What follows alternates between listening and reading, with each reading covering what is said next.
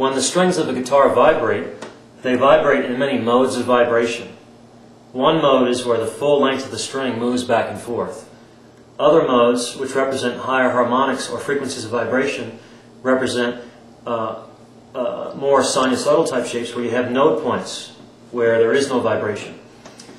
All of these points are marked on the frets of the guitar here. Here's the 1/2 position. This is at 1/2 of the length of the string. And so on. We have the 1/2, 1/3, 1/4, and 2/5. A common effect some guitarists use is what's called harmonics, where they lightly place their finger on the half point of the string in this case, and when they pluck it, it makes the string vibrate at the second harmonic.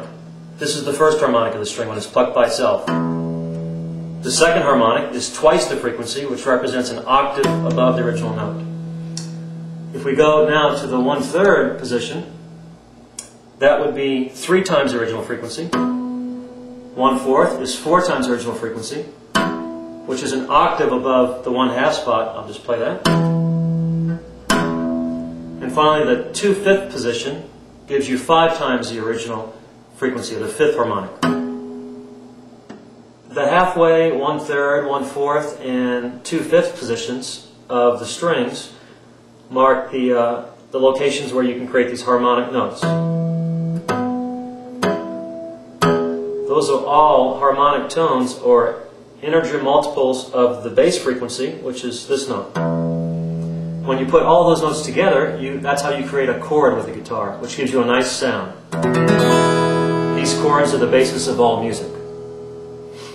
Another thing you can demonstrate with these markings is often a guitarist will strum up here at this halfway position.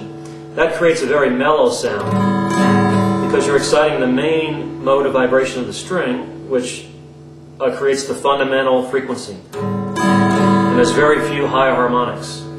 You can also strum at this far end of the strings where you're exciting the high frequency vibrations. So you get a more metallic sound.